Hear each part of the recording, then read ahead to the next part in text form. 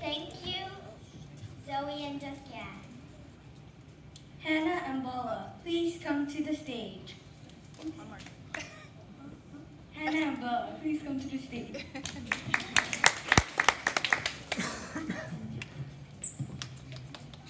Oh.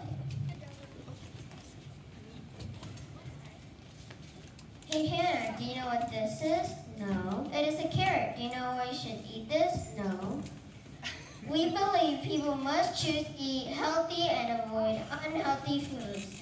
Consuming healthy foods may reduce the chances of developing diseases and support our bodies to function well. In contrast, eating unhealthy food may lead to the development of diseases. Knowing all this, you should eat healthy foods too. First, your body needs calcium, but how do you get it? There are some foods that need to have calcium. Some foods that need to have calcium are milk, cheese, and yogurt. How much calcium do people need? KidsHealth.com taught us that adults, teens, and older kids should get about 3 cups of low-fat dairy a day, and kids that are 4 to 8 years old should get 2.5 cups of low-fat dairy a day, too. Your body needs calcium for growing healthy bones. Next, you can reduce your chances of getting dangerous diseases such as heart disease by eating healthy. Heart disease is a group of problems when the heart and the blood vessels don't work properly. But how do we avoid heart disease?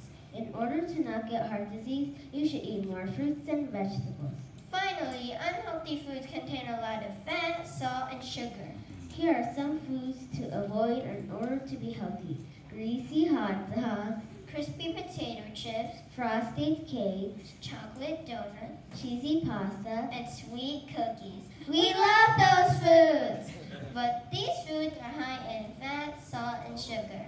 According to KidsHealth.com, fast food has more fat than food cooked at home. Knowing all this, you should eat more food cooked at home. In conclusion, if you want to be happier, healthier, or maybe even live longer, follow these steps. Eat more low-fat dairy, fruits, and vegetables, and eat less fat, salty, and sugary foods. You may even consider making your food at home. Thank you.